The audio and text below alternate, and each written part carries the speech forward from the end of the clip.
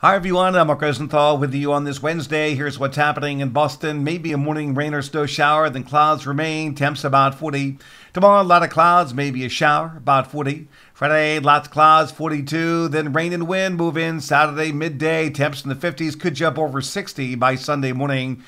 Rain Sunday morning with gusty southwest winds will end. We could hit the low 60s. Temperatures plummet during the afternoon with a strong northwest wind. By Monday morning, we're in the teens and low 20s. And Monday, sun clouds, windy and cold, only in the 20s. The wind will make it feel like it's in the single numbers, so quite a shock coming.